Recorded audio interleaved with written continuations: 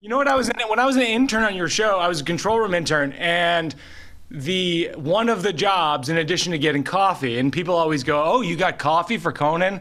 Oh, I wish. I got coffee for Jordan Schlansky. Yes, Jordan Schlansky. I always keep a photo of him nearby. Jordan Schlansky has become a oddly revered and reviled figure, because we started putting Jordan, this is long after you were on the show as an intern, but we started putting him on the air because we found him so odd and strange and kind of elitist and robotic, and we started putting him on the show. Everywhere I go now, everywhere I go, people say, "Where's Jordan?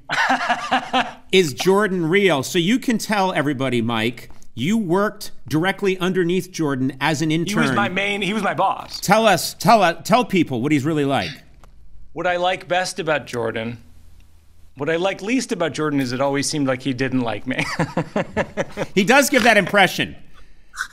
He does get it. But in the end, on my last day, he goes, "If you ever need a recommendation, here's my number. I go, "Oh, I guess he did like me? I don't know. I can't read this guy."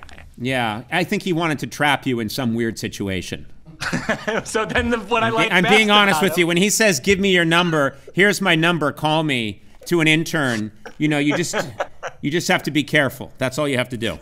So what I like best about Jordan Schlansky, and I asked if I could say this on air because I thought this was sensitive material, is that like he'd come back from these like very social weekends and everyone would go, "Jordan, what'd you do over the weekend?" And he would go like, "Well, me and my friends would go, we went into the mountains and we all got completely naked and then we sort of jogged around for a little while." And everyone would be like, "What?"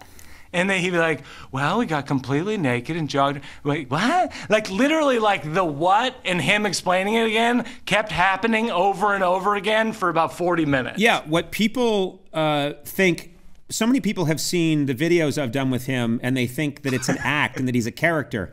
It's not. He really is that guy. And I can totally see him saying, "Yes, the body is beautiful. It is natural." And he talks like Spock. "The body is beautiful. It is natural. There's nothing sexual at all about these encounters. We just like our bodies to be free. We like our bodies to be in nature. Yes. And so we like to move through space and time using our bodies. And we don't want to be encumbered by clothing." So, what a weird guy. You're not even exaggerating. I mean, that's what's amazing about it. Oh, and the reason why I thought he didn't like me, this was my proof, is that one day someone brought in and handed out Conan O'Brien insignia golf balls, and it said "Late Night with Conan O'Brien." Why? I don't play golf.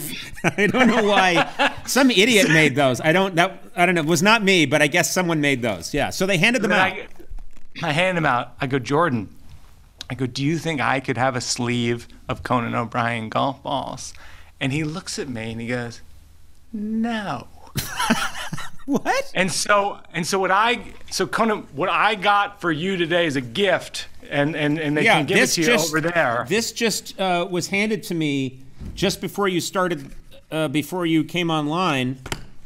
I don't hold a grudge. Look at that. I don't hold a grudge. That is a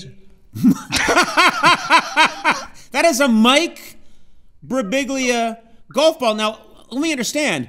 You asked, what, 15, 20 years ago, if you could have a Conan O'Brien golf ball, and you were told by Jordan Schlansky, no. Yeah. No. Yeah. And then you do this? Not for you. No, and that's when I knew as an unpaid intern, intern what my place was. Yeah. He was letting you know. That's so kind of you. Can I ask you a question? Please. Did you just write your name on pen on this golf ball? Because it looks suspiciously like that. That's a limited edition set, and it's priceless sure it is. as far as I understand it. So maybe donate that one to charity.